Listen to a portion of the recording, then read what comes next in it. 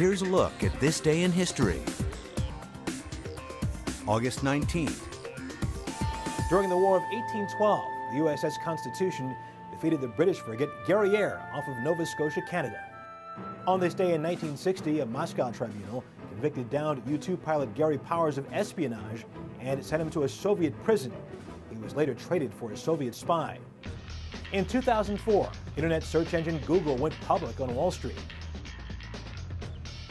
And on this day in 1909, a race was run in an unpaved oval that would become the Indianapolis Speedway.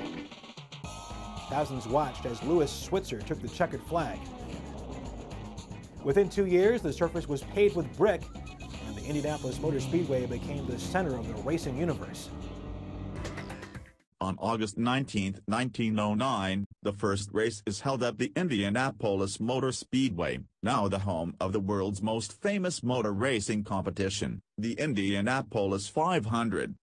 Built on 328 acres of farmland 5 miles northwest of Indianapolis, Indiana, the speedway was started by local businessmen as a testing facility for Indiana's growing automobile industry. The idea was that occasional races at the track would pit cars from different manufacturers against each other. After seeing what these cars could do, spectators would presumably head down to the showroom of their choice to get a closer look. The rectangular 2.5-mile track linked 4 turns, each exactly 440 yards from start to finish, by 2 long and 2 short straight sections. In that first 5-mile race on August 19, 1909, 12,000 spectators watched Austrian engineer Louis Switzer win with an average speed of 57.4 miles per hour. The track's surface of crushed rock and tar proved a disaster, breaking up in a number of places and causing the deaths of 2 drivers, 2 mechanics and 2 spectators. The surface was soon replaced with 3.2 million paving bricks, laid in a bed of sand and fixed with mortar. Dubbed the Brickyard, the speedway reopened in December 1909. In 1911, low attendance led the track's owners to make a crucial decision. Instead of shorter races, they resolved to focus on a single, longer event each year, for a much larger prize.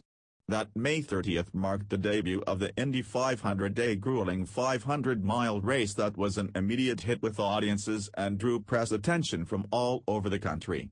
Driver Ray Harroun won the purse of $14,250, with an average speed of 74.59 miles per hour and a total time of 6 hours and 42 minutes.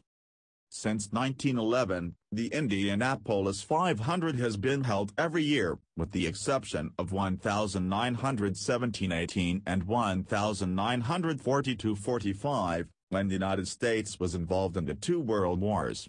With an average crowd of 400,000, the Indy 500 is the best attended event in U.S. sports. In 1936, asphalt was used for the first time to cover the rougher parts of the track, and by 1941 most of the track was paved. The last of the speedway's original bricks were covered in 1961, except for a 3-foot line of bricks left exposed at the start-finish line as a nostalgic reminder of the track's history.